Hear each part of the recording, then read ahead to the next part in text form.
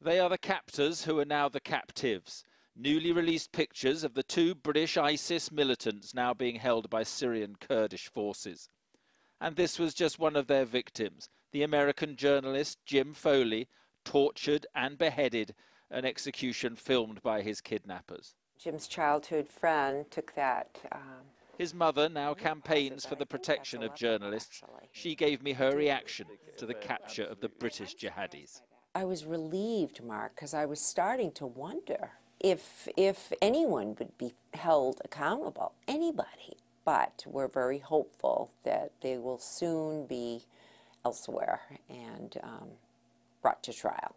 That's my hope. And you say brought to trial. Where would you like them to be brought to trial, and what sort of trial would you prefer?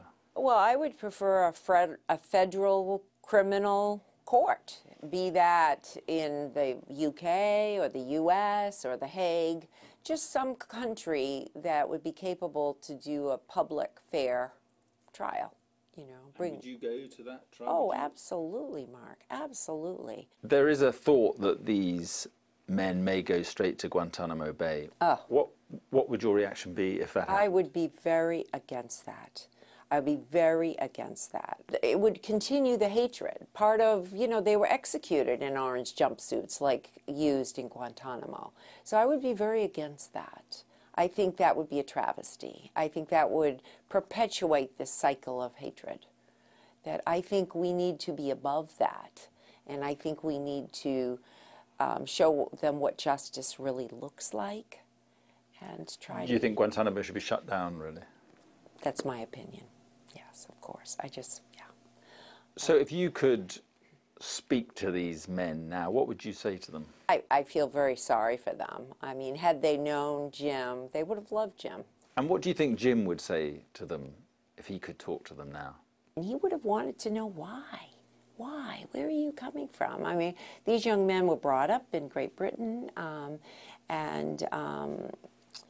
you know, why?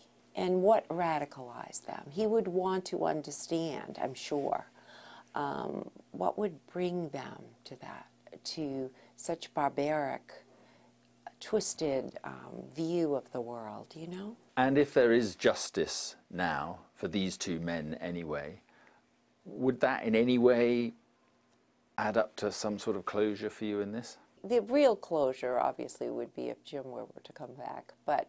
But sure, I mean, all you can hope for in this world is that some justice is served and that other people are protected from the kind of evil that was inflicted on our son and the others. That would give us a lot of solace, Mark. Yeah, it would. One mother praying today that justice delayed will not be justice denied. Mark Austin, Sky News in New Hampshire.